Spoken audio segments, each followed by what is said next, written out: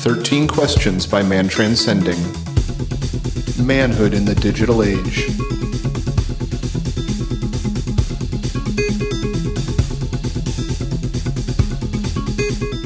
Welcome back to 13 Questions. Today we are going to be interviewing Darren Grimes of the Grimerica Show Podcast. I think you guys are going to really enjoy this episode. On it, Darren really got me thinking about my own unlived potential and shortcomings.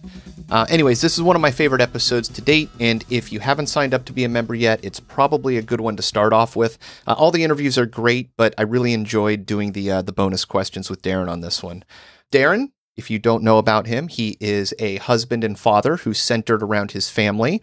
By day, he manages high construction steelworkers overlooking the Canadian landscape. By night, he is a family man, professional podcaster, networking guru, and amateur horticulturist.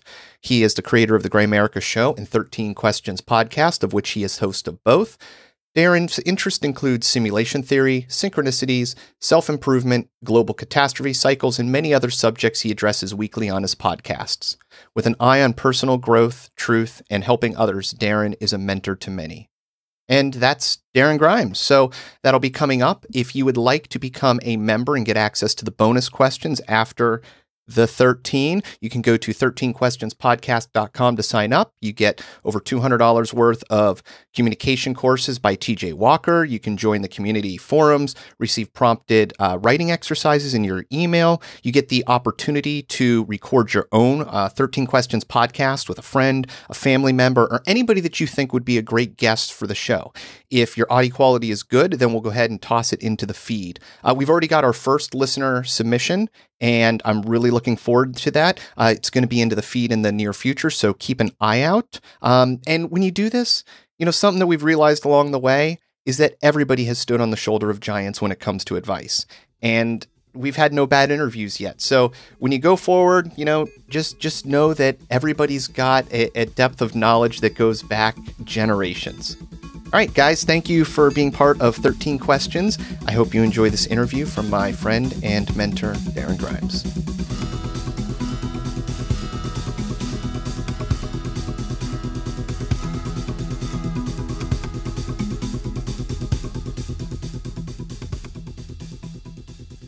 All right, welcome back to 13 Questions. Today we're going to be interviewing Darren Grimes. How's it going, Darren? Pretty good. Yeah, a little nervous. I wasn't ever expecting to have to answer these questions myself. Well, and you've had an extra long time to mull them over and hear other people's answers, so a little bit more weight above it. Well, that's part of the thing I'm nervous about is because I may pick the questions and everything else. So it's like, should I have great answers? Because I don't feel like my answers are going to stand up to the answers I've heard through the first 13 episodes that have been released. And I mean, I've heard even more episodes than that because I've heard all of them that have been recorded. So I think we're at almost 20. So I think my answers will be the worst so far. All that matters is the one answer that gives somebody a new perspective that speaks to them. So I've had a few of those. I'm sure you'll have one of those for somebody today. All right, Darren. What was the best advice ever given to you, and would you modify it at all today? This one was a little tricky. I jumped around a little bit, but I think if I really think about it, I can't remember. I mean, I've been told this by countless people, mostly when I was in the early grades, and that's to treat others the way you want to be treated. It seems simple, really does, but I would say that, over 99.9% of us aren't doing that. And even those of us who are doing it, maybe we're doing it 20 or 30 or 40% of the time. And if we're really, really trying, maybe we're doing it 60% of the time. But I don't feel like anyone's really doing it all the time, or at least not as well as they could be. And that will make a huge difference.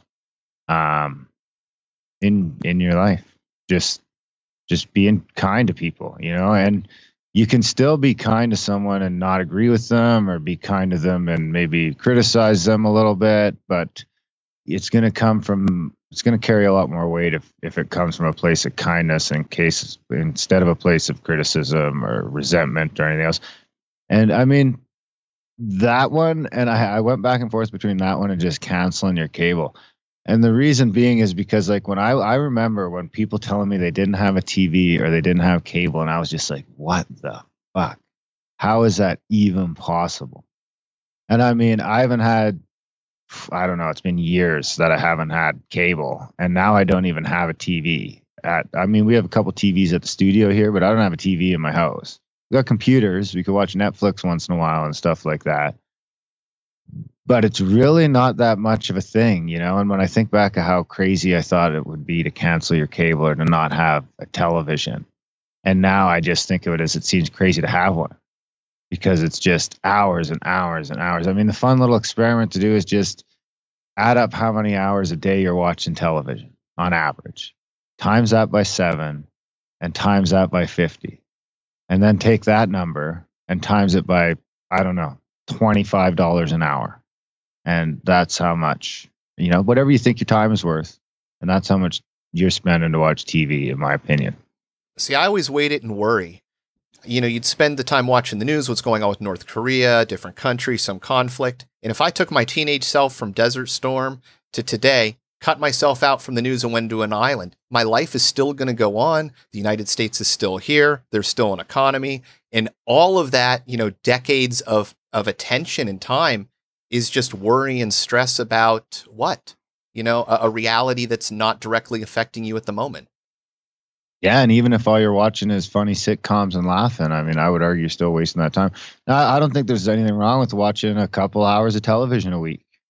You know, watching a movie or two a week. You know, maybe you have 2 movie nights a week. Maybe you have a show that you watch together or a couple shows you watch. But I think, you know, you shouldn't be watching TV every day, and you shouldn't be watching TV hours and hours every day. And if you are, I think you should take a look at that. Yeah, you need to think of thoughts as nutrition. You know, what are you going to put into your body?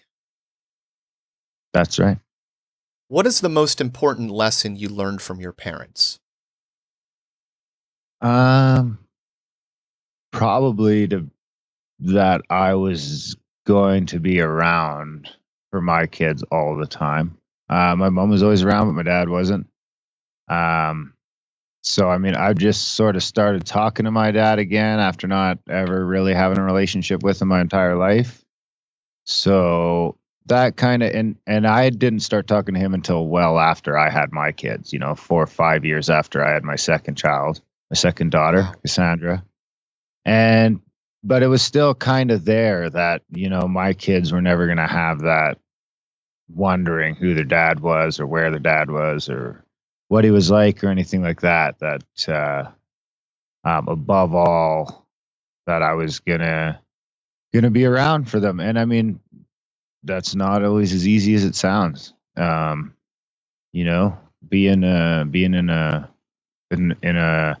intimate relationship with a wife these days, I mean, it's tough for people. It's tough. The world isn't made for that. We weren't made to have so much things to compare to and all that stuff. And it's a tough world, but luckily I've got a wife who's dedicated as I am to, you know, making our relationship work, even though that isn't always pretty and it isn't always easy, but being able to kind of put your pride aside and get through the tough stuff. And I think it's important for your kids to see that in a lot of ways too, that, you know, push back against that throwaway culture, that relationships are worth fighting for. And I mean, yeah, that's pretty important. Well, and just being around the amount of knowledge, you know, the lessons that you've learned that you can pass on, you know, keep you from making the same left turns and mistakes and getting stuck in a pothole. You know, it's some of the most important things, memories in my life are just words of advice that somebody gave me that I had a reason to believe in them. And if you can be that person for your kids, that's, I mean, it's almost the greatest thing you can give somebody in life. Yeah, I think, I mean, just that right now, one of the things I'm really into is that just the dynamic of relationships and where they exist. I've been listening to Hetty a little bit lately. I can't remember her last name, but she talks about how, and it's when you really think about it, all those relationships do exist in in the metaphysical realm, sort of, they're not in me, they're not in you. They're in that, even this conversation we're having, it exists. I could start being a total fucking prick to you right now, and it could get awkward and weird. It would be that space in between us is polluted or it's where off. The moment lives. It's where the interaction, the emotion between us. It's not in my head. It's not in yours. It's somewhere in between. In a lot of ways, that's where the present is, right? It's, when you can find that, you're real close to the present. So it kind of, is it easy? It makes you wonder if it's easier to find the present moment with someone else than by yourself.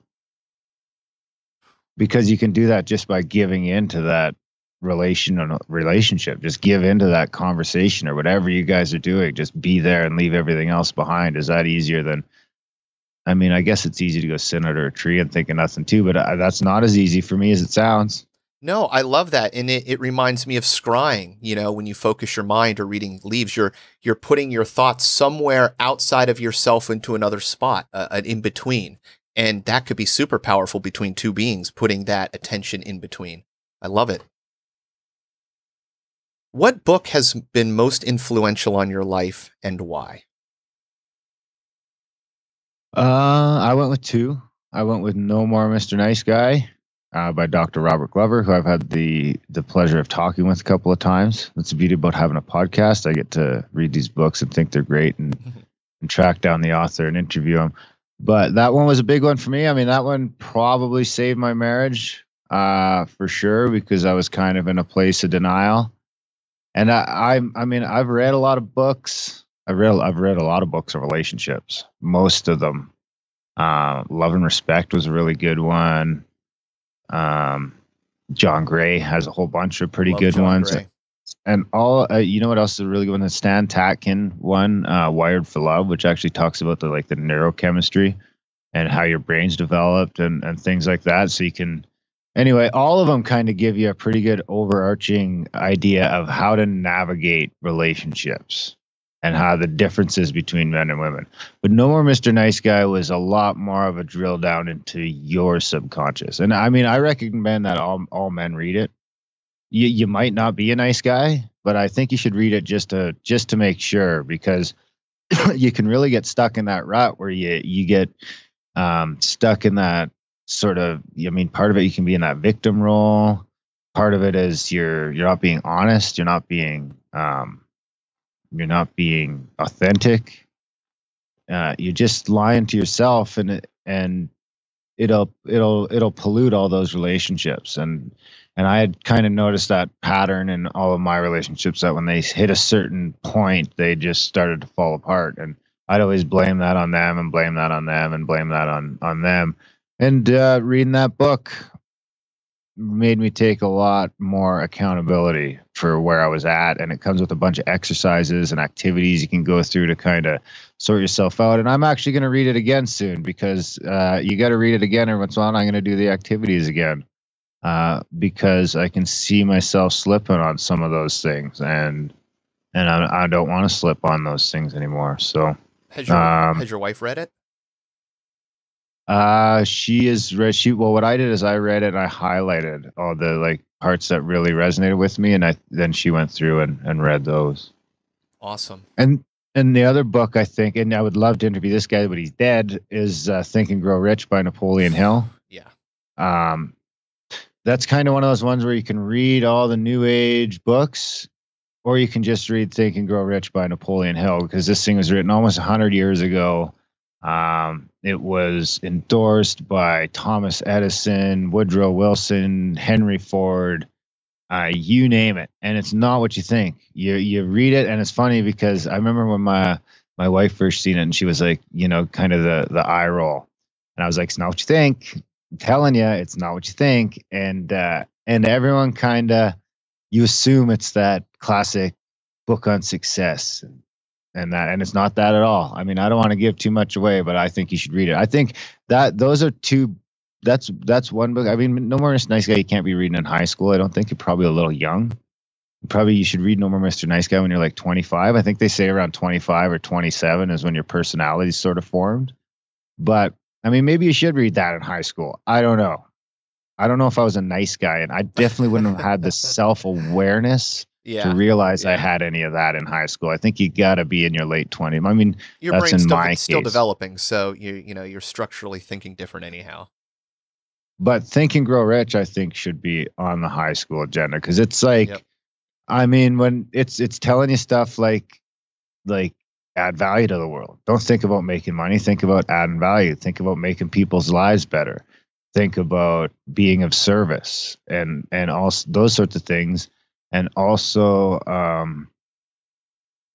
mean, just being nice to people. It's kind of that thing where you're just, if you just do things right, and the other big part of it is intention, which I'm a big believer in, is intention and manifestation. And 100 years ago, this guy's writing about that kind of stuff. I mean, I could put 100 books into this question, because I've almost always listening to an audiobook. Then you could also keep people from reading 100 books by reading this one. Yeah, that's true. Yeah, it's like you said, seems like all the New Age work was kind of based on this. What daily habits or rituals do you have, and do you recommend them for others? Well, currently, I always have a coffee in the morning, which I probably wouldn't recommend to others. It does turn into like an addiction for sure. I know, like the other day I was on night shift for a couple of days. So I was on like a weird schedule, and I had to run out. I had to get up earlier than I wanted, and I was out of coffee at home, and I had to go a little while without a coffee. And it's like within like 3 or 4 hours of waking up, if I haven't had a coffee, I've got a headache now. And I'm going to have to deal with this headache until I can find a way to get some caffeine into me. So I wouldn't recommend that to others. If you're not on the coffee thing now and you don't feel like you need to be, probably don't, because it becomes a thing. Another one is an evening tea, which I'm not as good at. My wife and I try and have a cup of tea before bed, sleep tea or a calm down tea or something like that, which we're probably doing about 80% of the time, which is good. It's a nice little routine to get into. The tea helps you sleep, helps you wind down, and it's just a nice little way to calm down and have a conversation or do something besides. When you don't have a television, you got to find things to do. And then the other thing, I try and listen to something, so that I can learn something, at least, half an hour a day. If I were to ask your best friend, what is the one thing they would say you need to work on the most, and why? Probably being on time would be one of them, for sure. I'm always about 10 minutes late for everything, whether it's work or podcast, or it doesn't matter. I don't give it seems like no matter what I do, I have trouble finding myself any place on time. I've been getting a little better than that lately.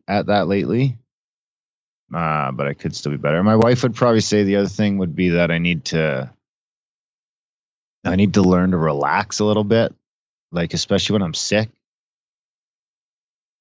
I just can't stop. I can't. It's hard for me. If I'm just sitting on the couch, I'll grab my phone and start doing something, reading something, or posting something for the podcast, or doing something for work in my email, or something. Or if I'll have a day where I'm just going to laze around the house, and the next thing you know, I'm doing the laundry and the dishes, or I'm outside cleaning the yard, or I just can't. I have a lot of trouble winding down, which helps me out in a lot of ways, but you got to find some time to relax once in a while too. And I don't seem to be real good at that. And then, especially when I'm sick. So now my cold's going to last me 4 days, and it's going to last my wife 1 day, because she had the good sense to just, relax for the day. And I'm just go, thinking I'm getting the upper hand by fighting through it. But really, if I just took that 1 day at, 40% instead of 3-4 days at 75%. Did you ever do any meditation? Try to maybe, give yourself a stopgap in that go. No, I've been trying to just sort of start meditation. I was actually supposed to meditate this morning, and I didn't. But I have no affiliation, but there's a good app called Insight Timer, which is guided meditations that I've started using, that you can go on and people post their own for free. So it's a very large community of open. I can send you a couple that I've been using that I've really liked. Yeah, do it. That's definitely something I'm trying to add to my routine. I could use it. I wanted yoga to be part of them too, but I got 2 young kids and a bucket full of excuses. Then you need to get. I'm not joking. You need to get yourself a Wii, find it used, and do the yoga poses on it. You can track your weight. You can do all sorts of cool things, and once you start doing that, you're gonna hop off that thing and go for extreme stuff, I'm sure. Yeah, well, I mean, I've got the yoga videos and everything now, and the mat at home. It's just doing it. It's just doing it, and I can, like I say, I got a bucket of excuses. Get the kids involved, man. But none of them are very good. And they'll start bugging you. Yeah, they do a bit too. They don't do as much as me, but I don't do as much as I should. I don't do enough to call it a practice. That's for sure. I mean, when I was thinking about answering that question, I can't put it on there, even though I want to, but I can't. What are you most curious about? Probably what humans are capable of at the long end, what our brains are capable of, what the long end of placebo and nocebo and intention and all that, where does all that end up? Because it seems like we're, if we can do what we're doing in the culture we're in, dabbling, it makes me wonder what you could do if you brought up in a culture that from the get-go that taught you that all of those things were possible. Yeah, I always used to wonder as a kid, if everybody on Earth was wiped out and there was one person left, what would the power of that one thought be on creation? Yeah, exactly. Or if they really believe that their thoughts could affect creation, like 100%, with every ounce of their being. What was the most embarrassing experience of your life? I'm pretty tough to embarrass. I know one would probably be when I was a kid and I got caught talking to myself in the mirror. I used to have a friend in the mirror. My reflection was like my friend, and I'd be talking to it all the time. And I remember one time, I guess I didn't lock the door, and my stepdad came in, and I was there yapping away, and it was just like, what the fuck are you doing? What's funny is I remember after he left and closed the door, explaining to my reflection that was who that was. You ever find yourself doing that, chatting in the mirror when you're shaving or anything? No, not anymore. I don't think I did it a whole lot after I got caught, actually. Scared straight. I used to wonder if there was a whole world behind the mirror, though, Well, it's interesting. You found another world behind the mirror. I did, for a while anyway. What is your greatest fear, and how did you overcome it?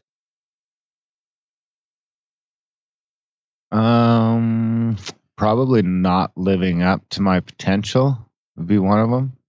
I spent a lot of time in I wasted a lot of time drinking and carrying on and doing drugs and doing stuff that, I wouldn't say you shouldn't do, but you definitely shouldn't do them to the extent that I was doing them. Right. And you shouldn't be doing them, full out every weekend for a decade or anything like that. It really set me back from where I could be.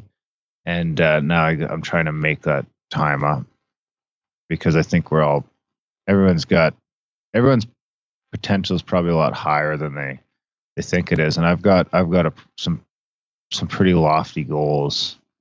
And I don't think any of them are out of the realm of possibility if I just dedicate myself to them. So, I mean, that's probably a lot of that not stopping is that fear of not living up to my potential. Every person who's done anything great has had that thought and idea, that pie in the sky, and they went for it and they found a way. So, everybody puts their pants on the same way. You can find a path. What's your goal and how are you getting there? It's kind of what I love about Napoleon Hill. It's almost a roadmap to thinking.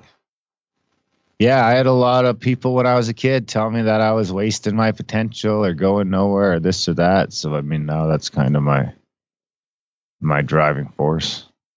What, not do that. What quality do you most admire in a man, and why?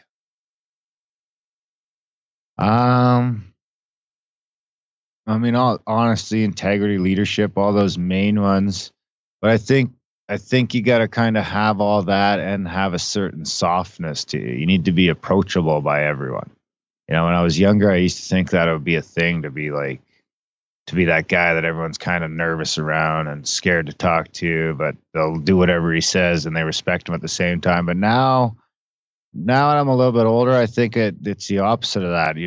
You want to be that guy that everyone trusts and everyone looks to and everyone will listen to, when or everyone will not listen to, but will respect as a leader, and will look to. But also have that softness to you that anyone's going to approach you, whether it's a kid or a coworker or anything, a stranger. Be approachable. Be very soft and approachable and soft-spoken and kind. Who were and are your role models, and why? Well, when I was younger, my dad wasn't around. So I think I developed this weird thing of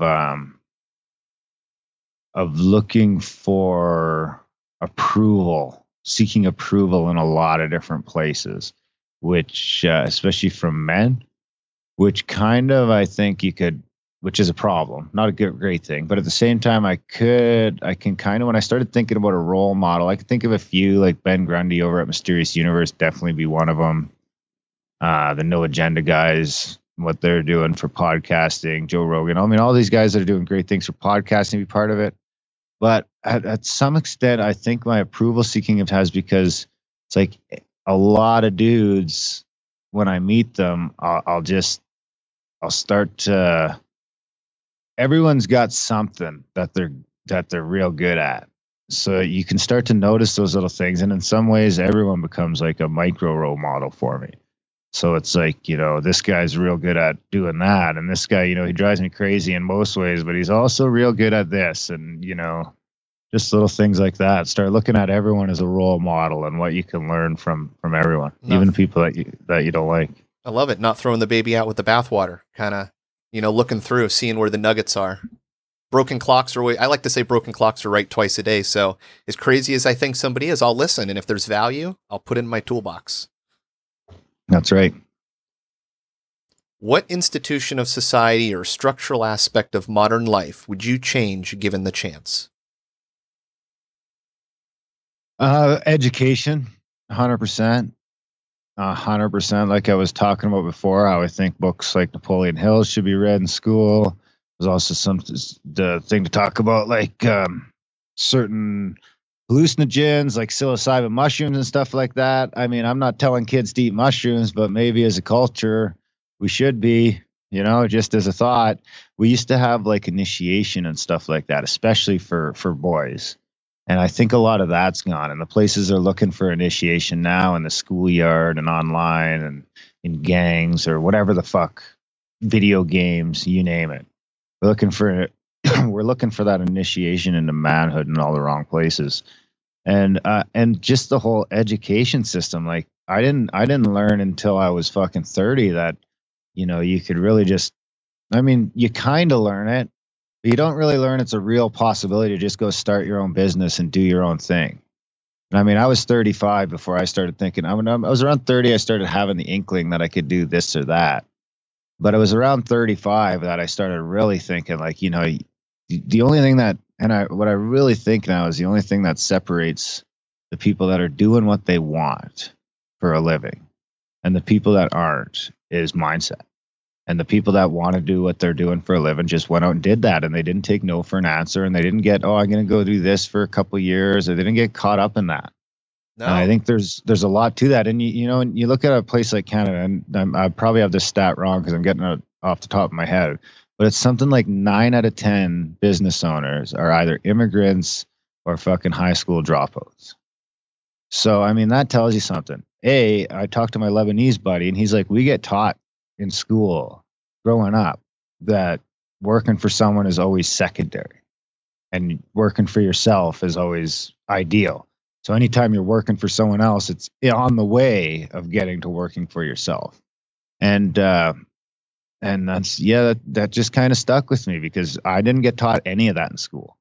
And you notice, and you wonder why you see third, fourth, fifth generation business owners is because they're getting taught that from their parents. And if you're not in that game, then you got to try and figure it out for yourself. And you're not learning that in school or anything like that. And you're just getting taught these highly specialized skills. Well, you know what? Highly specialized skills are a dime a fucking dozen. Mm-hmm. And I'm not saying that engineers and doctors or anything like that, programmers, you name it, aren't valuable to society. They're 100% valuable, and we couldn't do anything without them. But we get taught that if you're not one of those things, you're not going to be anything. And I'm going to say that, you can hire those people, and vision is a lot shorter supply than specialized skill. Yeah. And you have a system that's set up to kind of funnel people into that, net them in with debt and different things. I know when I was in high school, I got a credit card at like 16 or 17. I wasn't even 18 yet. They had people on campus signing kids up, giving out T-shirts and such. And, it's a system that, it's a lot harder to break through. You can go and do your thing once you're hobbled underneath the education's, thumb of payback. And now it's disgusting. So I would just get rid of all that and restart it. What is the most courageous thing you have ever done or seen in your life?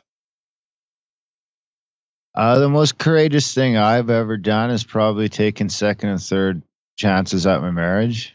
Even when some people are telling you that you shouldn't, I don't believe that. I believe, that's the most important thing you can do. I don't think. And I'm not saying all the time there's toxic relationships out there that you shouldn't be in, but I'm saying if you're in some pattern, you're probably just going to fall into that pattern again with the next person. And that's what I noticed to myself is, if I really think back, all my relationships sort of ended that way. So why would the next one, mm-hmm. the grass, it's not the person, it's probably in you. So I would say that having the courage to take the ownership and the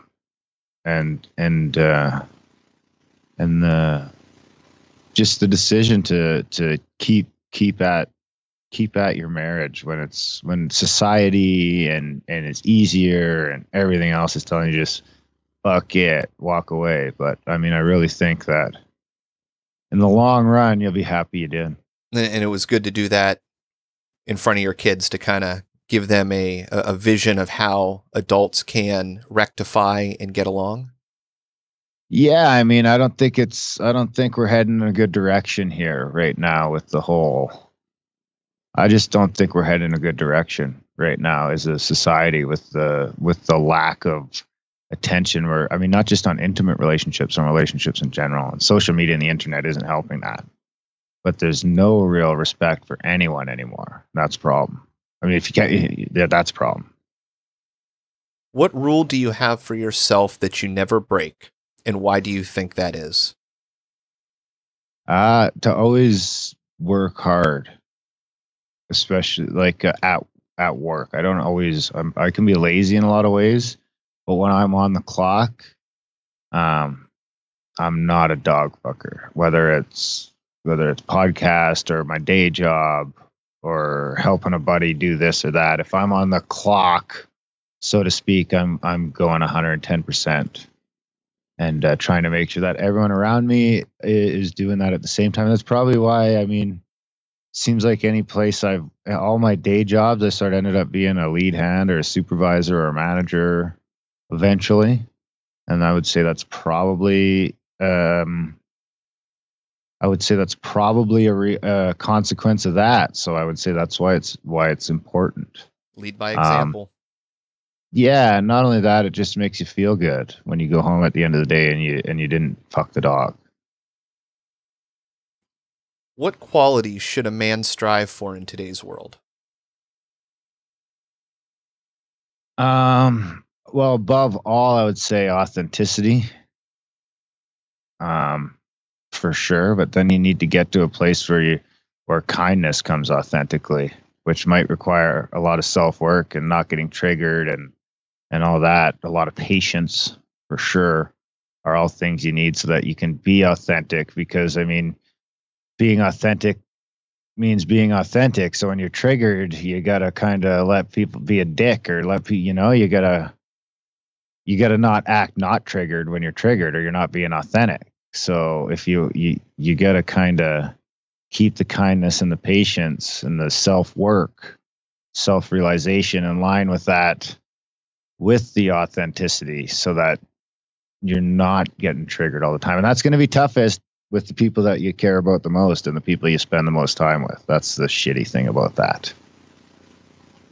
Is that, it's real easy to be authentic with the guy you only see once or twice a week because he's not triggering you. But, the guy you see every day, or your wife or your kids, they're going to be pretty good at triggering you, because, I mean, a lot of expectation there. Well, especially when you live together so close, there's, certain things that are agreed upon that are right. And if you're doing something that falls out of that, you're going to get face judgment by a group and you feel bad. But if you're with your buddies, there's a little more just leniency in how that goes. So yeah, I can understand. It's a weird pressure of having, an honest family relationship.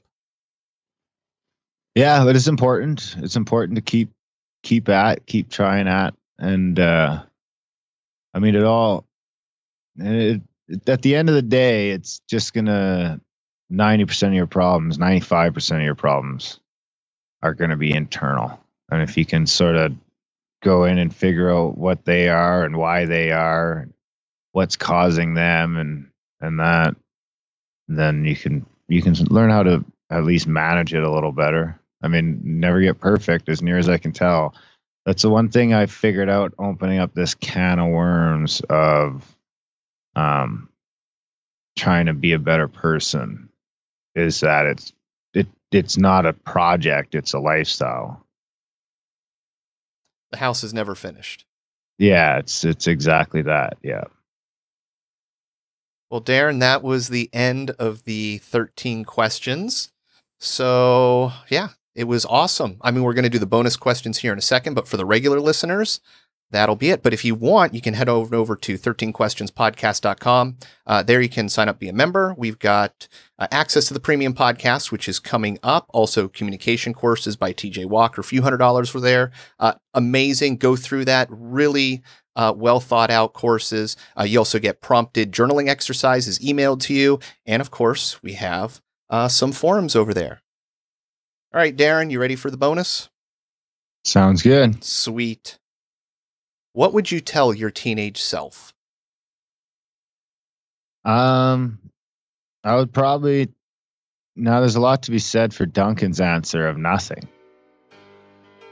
That really made me think. But I would probably say don't spend your 20s being an alcoholic. That's something I really, that really sits with me, when I look at my financial situation and just where I am in a lot of ways. If I could have just spent my 20s differently, even half differently.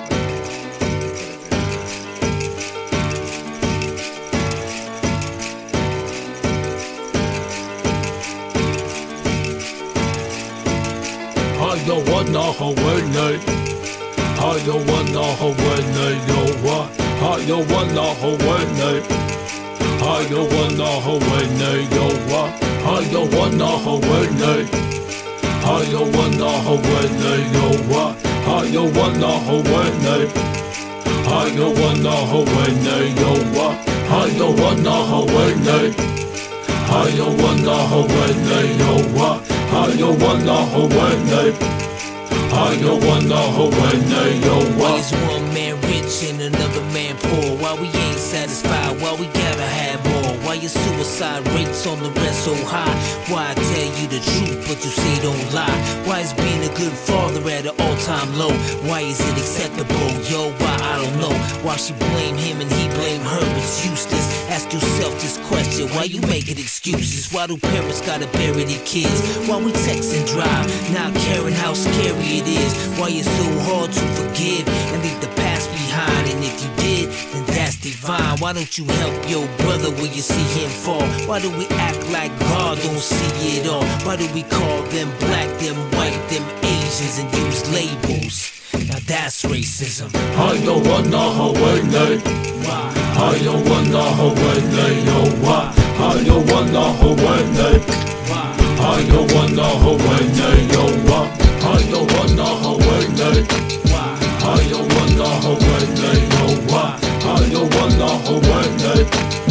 I don't wanna holiday, yo, why? Why is there innocent people locked up for life, while some people can't say nothing nice? Why do we always gotta question what all of it means? And why won't you follow your dreams? Tell me why, the night when you took my dad, why'd you let me see my grandpa cry? And tell me why, and why do you choose to hide, even though you was born to fly? And tell me why, and why don't we turn from all the hate? And why don't we learn from all mistakes? Why do I keep on wrecking these fat beats? And teachers don't make more than professional athletes? And why, and why, and why, and why, and why, and why? I don't wanna holiday. I don't wanna holiday, yo, why? I don't wanna holiday. I don't wanna holiday, yo, why? I don't wanna holiday. I don't wanna holiday, yo, why? I don't wanna holiday. I don't wanna holiday, yo, why?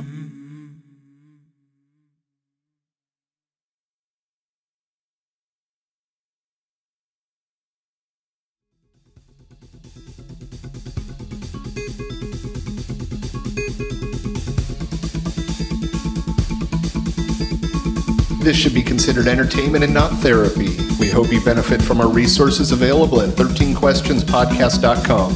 Thank you for listening.